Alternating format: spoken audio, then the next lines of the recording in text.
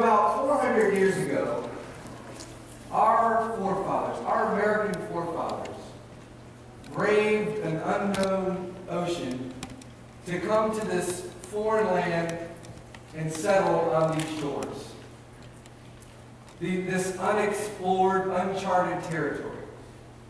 They came with a dream of freedom and with vision and tenacity.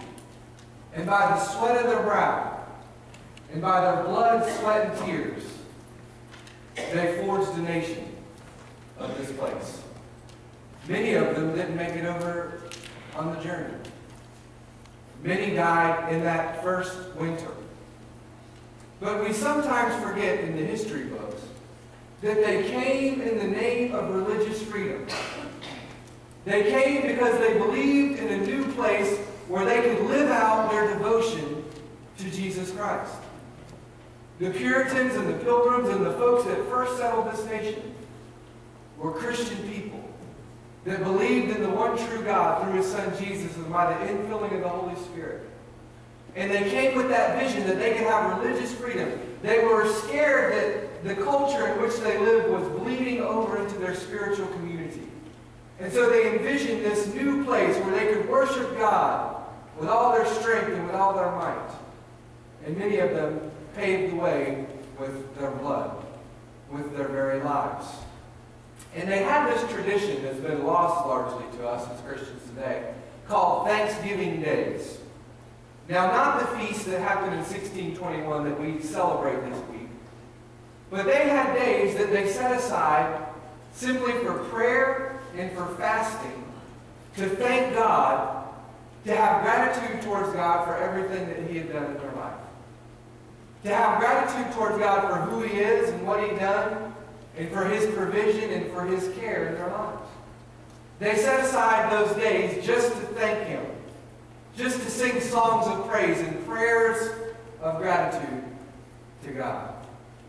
And so Thanksgiving is not simply about turkey and ham and yams and pecan pie, which I know y'all love that pecan pie because we almost had a riot last week when we ran it out. But Thanksgiving is about giving thanks to God, showing gratitude. And that's something that we should do every day.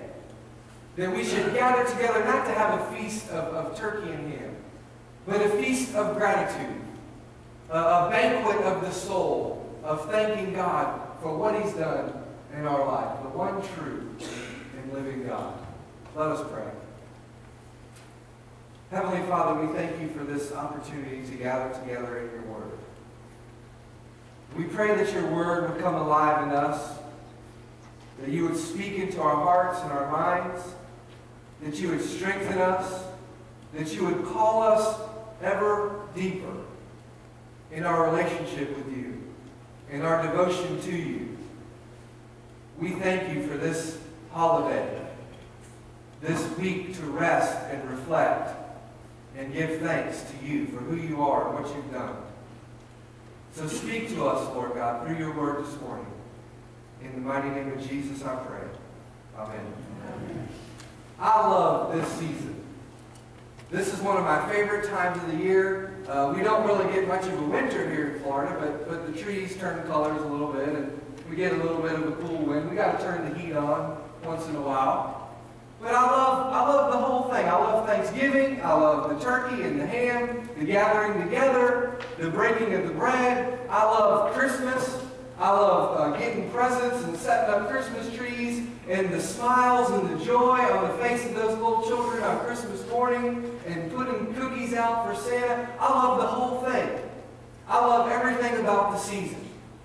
And I, too, like everybody else, I'm susceptible to get caught up in the consumerism of the whole thing.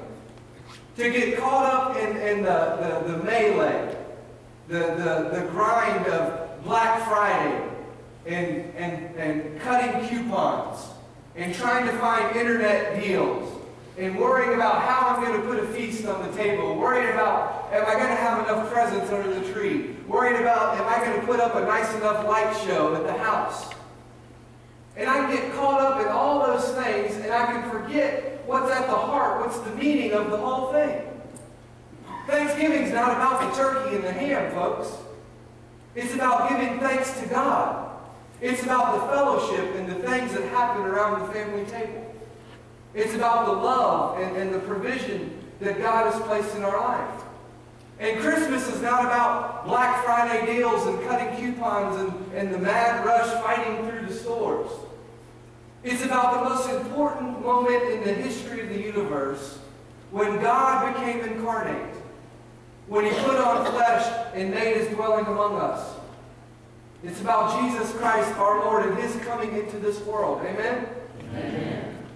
You know, when I was in Momosamanga, Guatemala, and I know I talk about it a lot, and forgive me for that, but I believe that every human being, every United States of American citizen, should have the opportunity to go to a third world country and to live there for an extended period of time, weeks or months.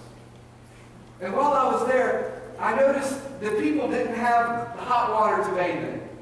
You couldn't even shave because you'd get infection from the water. They didn't have clean water to drink. They didn't have food to eat. They didn't have clothes to wear or shoes to put on their feet.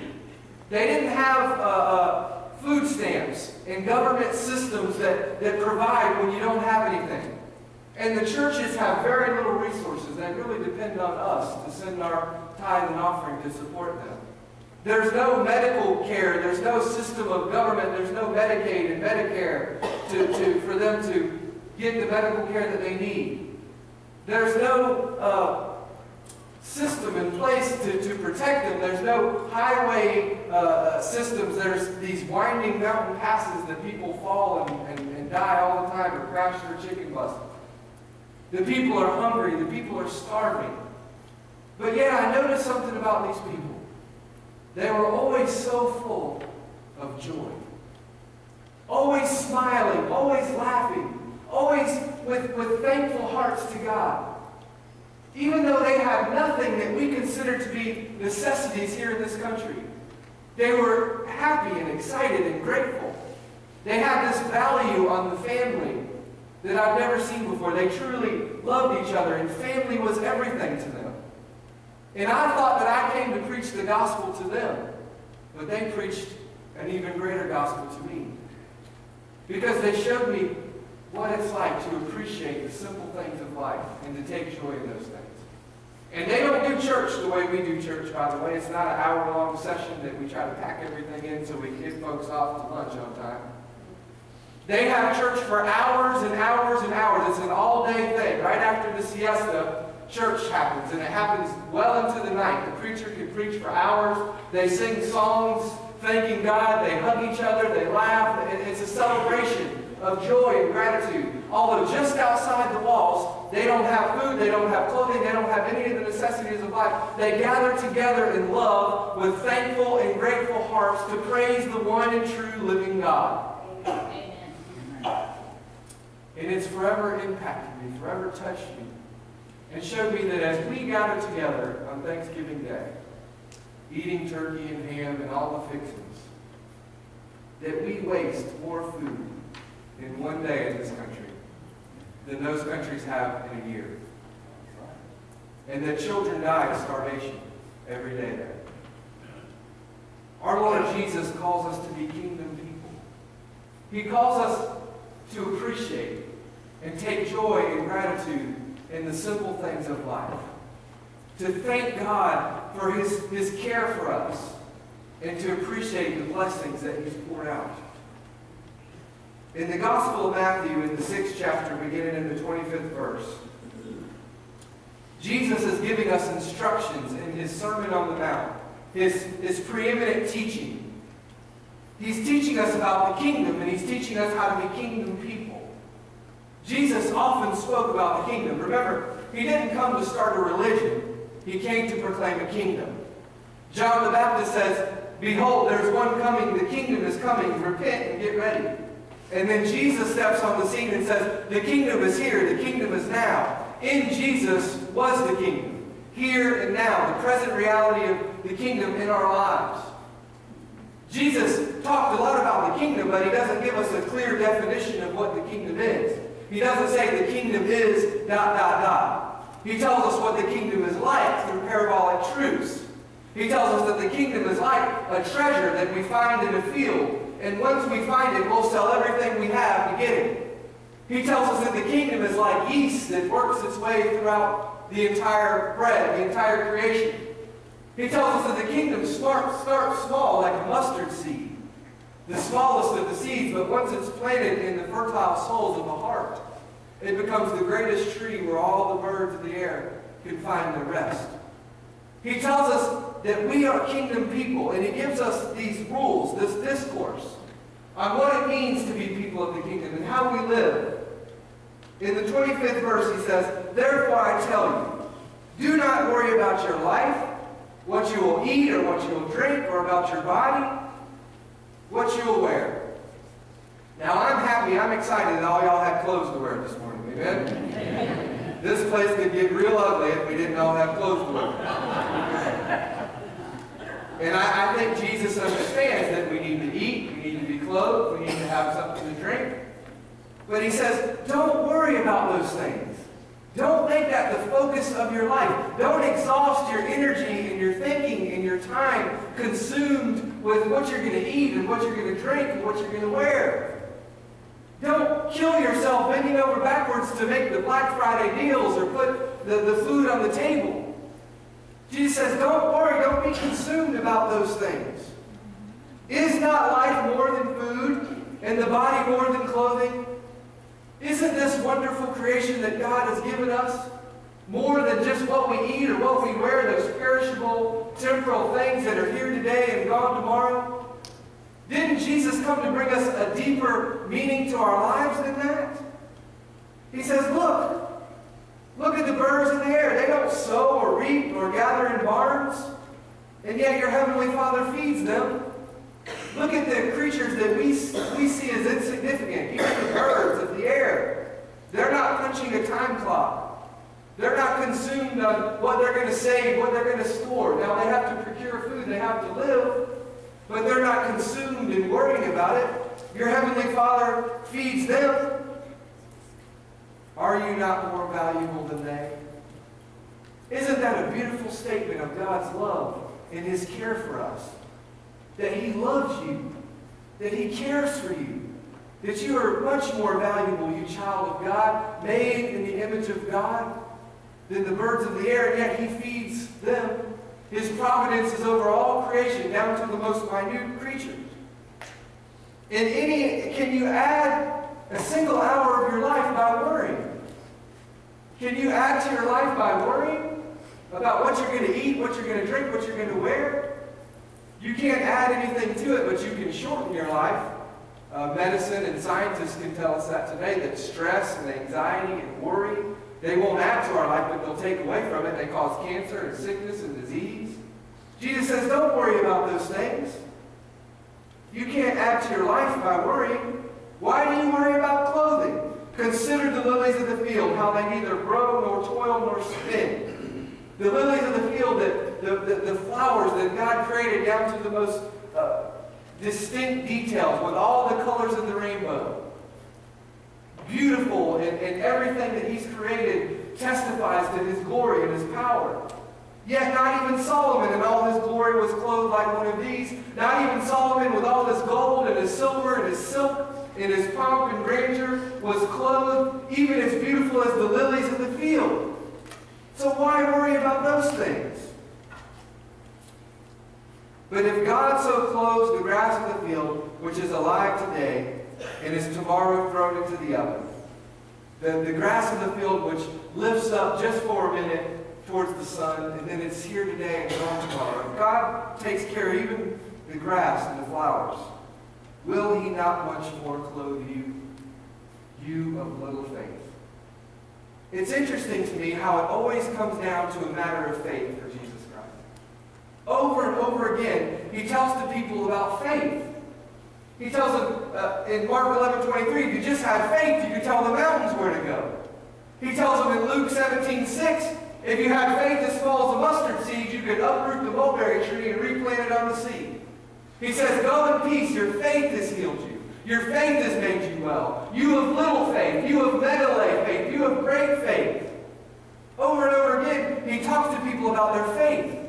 their trust in God, their hope in the things that they can't see, and their assurance in the things that they're believing for, their faith. Being consumed and worried about the worries of the world is a lack of faith. It's a faith dilemma. It's not trusting God for who He is and what He can do.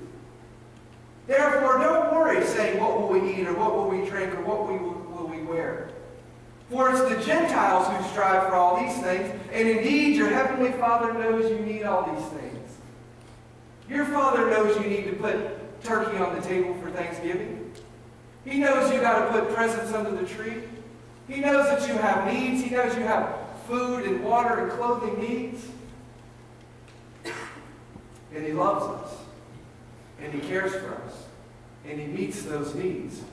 That's the good news, that His providence is over all creation, all the universe is at His will.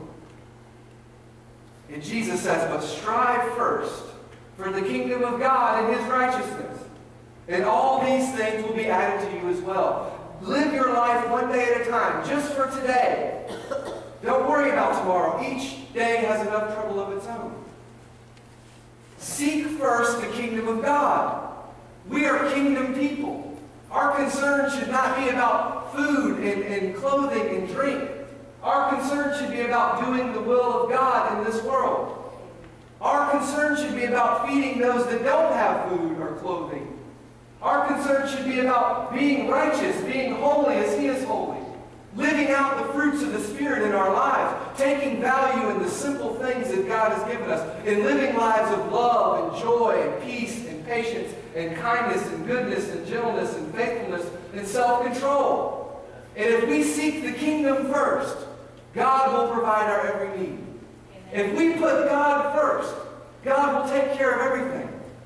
We might not have everything we want. Hey, I could pray for $1 million. I could pray for a mansion. But I don't need $1 million. I don't need a mansion. And God doesn't give us what we want. He gives us what we need. And He's always on time. Amen? Amen. He always meets our need right where we are. He loves us. He cares for us. And that, ladies and gentlemen, should be something that should inspire gratitude and thankfulness in our hearts of this amazing, wonderful God who's given us our health, who's given us our life, who's given us the air that we breathe, and our children and our grandchildren and our great-grandchildren for some of you. So I want to take a time to honor our forefathers. Those Thanksgiving days that they used to participate in. To take a time right now of lifting up thanks to God. And so if you would bow your heads with me and close your eyes, I want you to look deep in your heart, in your soul, and reflect on quietly for a moment. What is it that you're grateful for?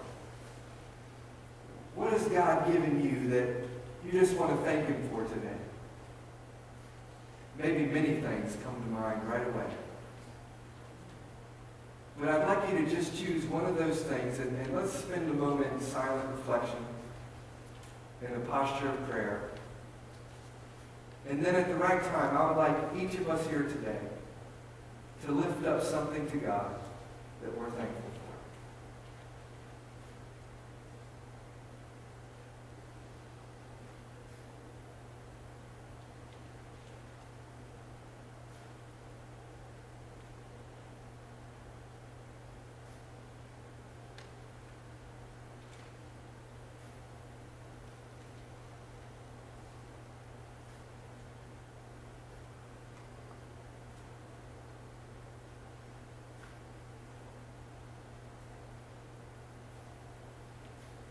Now at this time, hopefully you've got that one thing in your heart. Let's lift them up together to the Lord.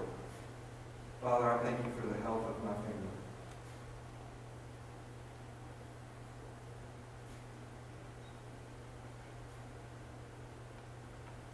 If you have something in your heart you want to lift up to God, go ahead and speak it out now.